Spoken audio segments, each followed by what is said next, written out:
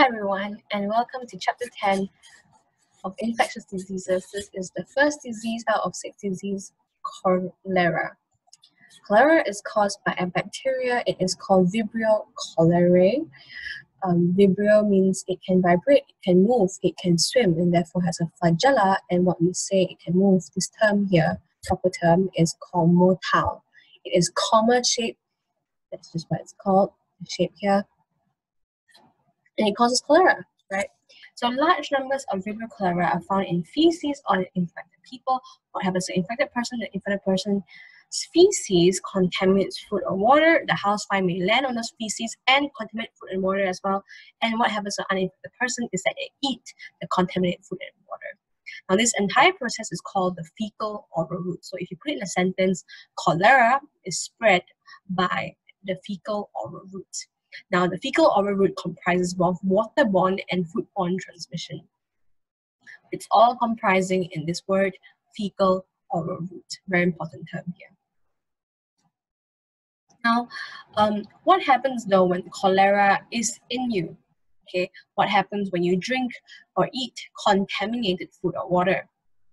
Now, usually the bacteria is killed by stomach acid, but some will reach the small intestine. And what the bacteria does is it secretes collagen toxin.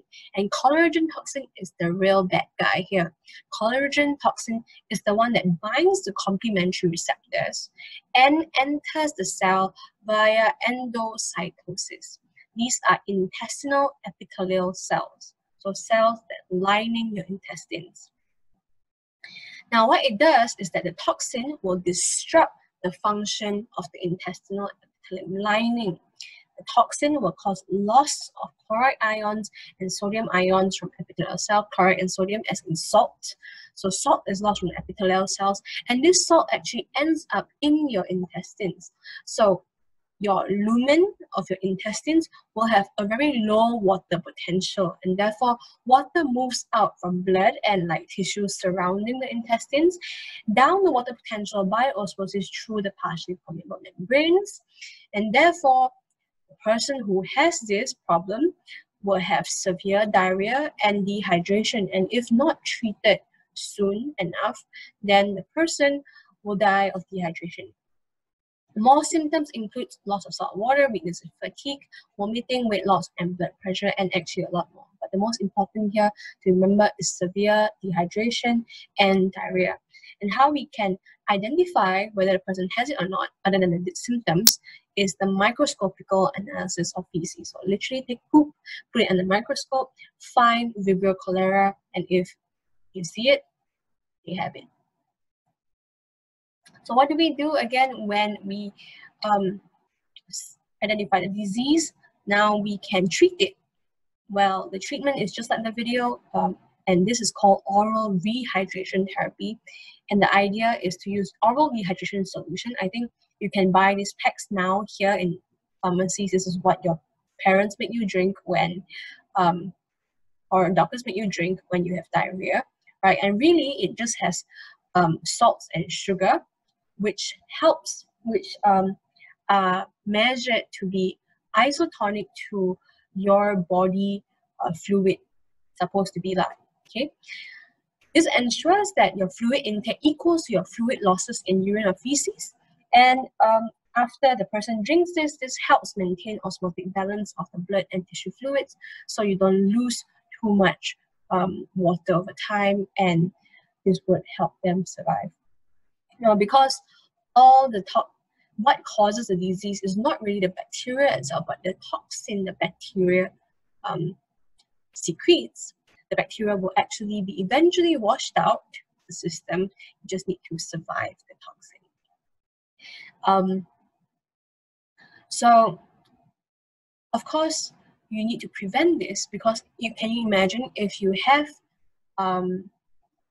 cholera and then continue to consume food that's contaminated or water that is contaminated, that is going to get worse because there will be more bacteria inside to secrete the collagen toxin. So what you want to do is really to break the transmission cycle by ensuring proper sewage treatment, to ensure proper sanitization, and you can even chlorinate water to kill bacteria before drinking.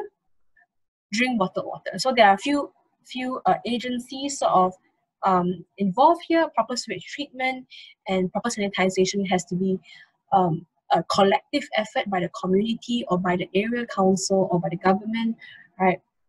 And there's also like personal measures to chlorinate water and drink bottled water if necessary. Now, there are vaccinations available, but it only offers short-term protection. It is not effective and is no longer recommended. Now, we will talk about that more later on. Now, cholera used to be a huge problem all over the world, okay, all over the world. But now it is only endemic in developing countries like West and East Africa, I think in India, Afghanistan, Latin America, parts of Asia. These places are places that usually has poor sanitation and sewage treatment and have no access to clean running water. Now, epidemics also follows natural disasters or war. Okay, this is a sudden increase in cases. Now, for example, in the 2010 earthquake in Haiti, I think you were 10 probably. Now, during that time, there was a cholera epidemic then because, you know, people are displaced from their homes and water supply was all contaminated already because there was a huge, there was floods and a lot of clean water supply has stopped and things like that due to the natural disaster.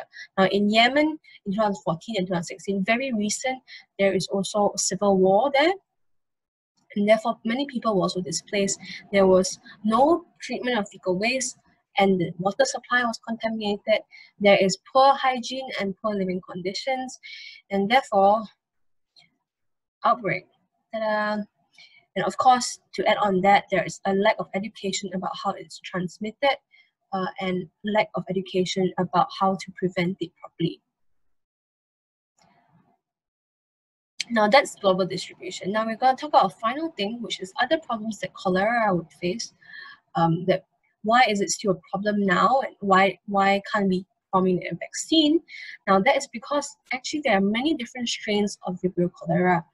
You can see this little tree diagram here that shows you how many type and which types came from what type. You don't really need to know the particular names. You will see these names in your textbook, but you don't need to know the names. You just need to know that there's many different strains, and each strain is worse than the last. So each strain causes more severe effects, more spreading than the last one, and that's bad. And that's also bad for adults who have already had cholera. This means that if you had cholera before, after the new strain has developed, you can get the new strain of cholera again, so you can be reinfected.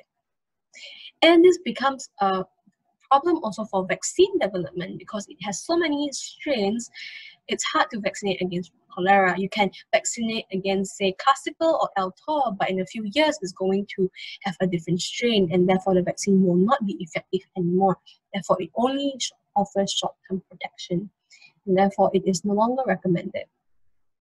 It doesn't have much use against the newer strains anymore. We'll talk more about vaccination next chapter, in chapter 11, so stay tuned. But until then, this is about it for cholera, and I'll see you next disease, I guess. Bye!